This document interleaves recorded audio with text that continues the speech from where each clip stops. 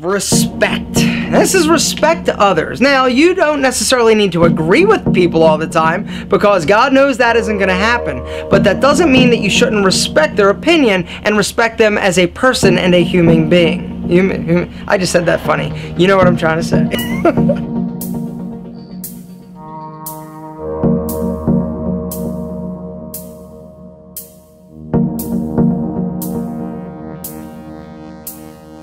Technologically, we are brilliant.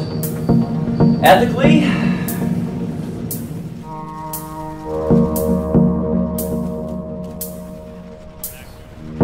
that's how you do it, fellas. Well done. Let's clean these guys out now. Out. We're being flanked. Stop trying to market. Stop trying to sell. Make friends and share something of value. good people don't talk about kindness, they practice it. They don't pray about love, they actually give it. Think back to the last time you did something out of the kindness, the goodness of your heart for somebody. You helped somebody in need. How did you feel? Well, if you don't remember, it's been too long and you need to get on it, because let me tell you something, it feels incredible. There's actually scientific research to show that the act of helping somebody releases the same amount of chemicals and endorphins in your brain as antidepressant drugs. I'm telling you, super powerful, super positive stuff. Guys, helping others, it's why we're here. It feels great, but expect nothing except that great feeling that you're going to get. We need validation. Most of us don't understand what validation really is.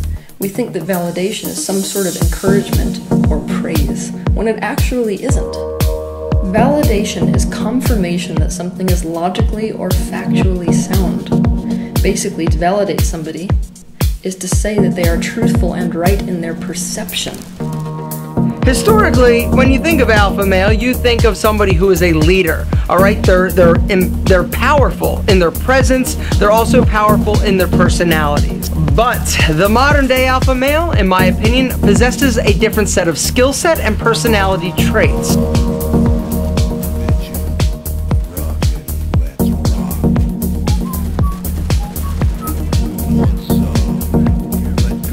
And I've gotten to a point in my life, because I'm so aware of my competitive edge, that it's like my favorite thing in the world is to play with the players that are the best. It's sort of like, you're not going to become an NBA All-Star by playing people who are on a farm team. It's not going to work. You have to play with the best of the best. You have to keep setting that bar higher and higher. And doing that, the beauty in doing that, it's not about being better than other people.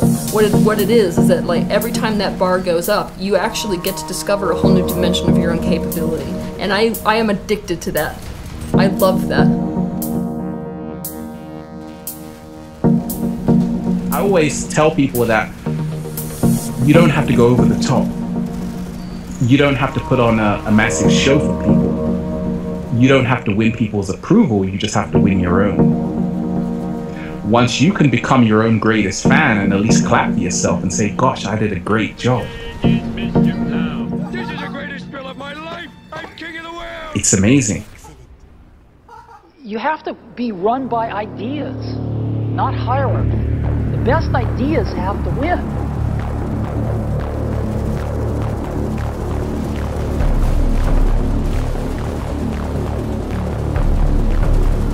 Do you have the right personality for YouTube? Are you analytical? Are you funny? Are you well-spoken? You have to have at least one of those qualities, I would say, to be a good YouTuber. And if you're not being entertaining or funny, then you certainly better be a good gamer. Your skills should be top-notch, especially if you're doing analytical gameplay videos. Why would you want to watch a tutorial video from somebody who's not very good at the game? Another thing relating to maturity is, do you have thick skin? Can you take all the hate that's going to come your way once you get big on YouTube? It's inevitable. No matter who you are on YouTube, somebody is going to hate you for some reason.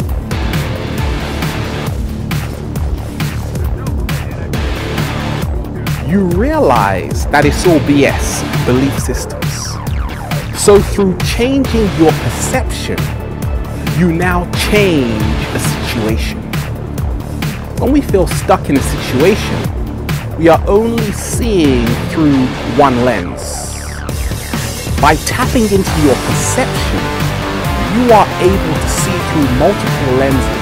In essence, you are able to see there are infinite possibilities as opposed to just one. You've got to see the bigger picture of the situation. So guess what? The situation no longer affects you like it did before. But the situation hasn't changed. No, you have though, and that's the secret.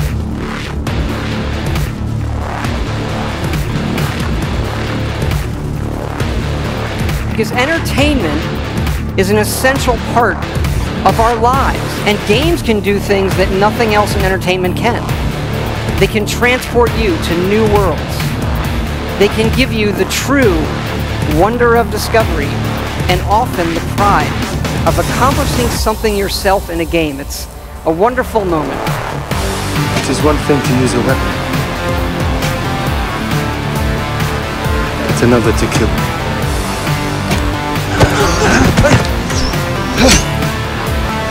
Never